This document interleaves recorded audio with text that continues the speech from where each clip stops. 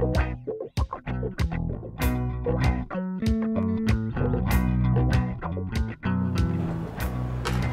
I'm Brianna Sardina.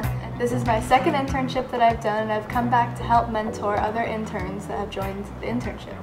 So I'm going to show you some of what I'm working on with them and what documentary that we're making.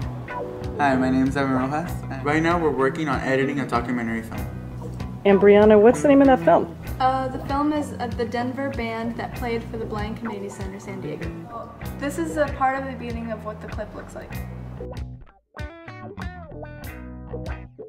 So when she says, see for yourself, stay with us, you have to have, you know, the whole thing in order. Interviews at the end, maybe the beginning, in between it. Hi, I'm Nick Tabor, and I'm editing documentaries and learning how to mentor people. So I'm at Brianna's computer now, and I'm finalizing her project, getting it ready to air by equalizing the audio. Hi, my name is Rand Edis, and I'm at James Madison High School editing documentaries. I actually just finished 2, lupus and Alzheimer's. So I'm Stephanie Sullivan, and I'm the producer, and I'm working with Brianna here. We're working on the Princess Project, which was all actually Brianna's idea. It's this great story. So now we're almost finishing up the whole story. Brianna's pretty much filmed it, helped me produce it, and now she's just done all the credits with pictures, which is fabulous. And so she's putting in the final touches. And she also sang a song that she's going to be able to put up this too.